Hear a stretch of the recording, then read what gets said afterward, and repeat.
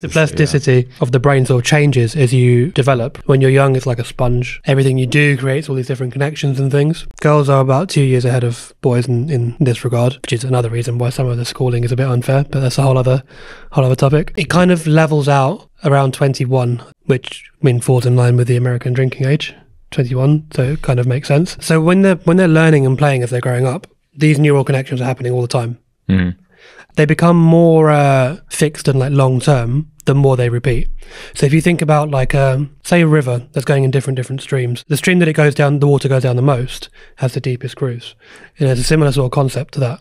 The other thing is you can't undo neural connections. You can just have newer neural connections made that you end up using instead, which is why things like addiction are so hard. Mm-hmm.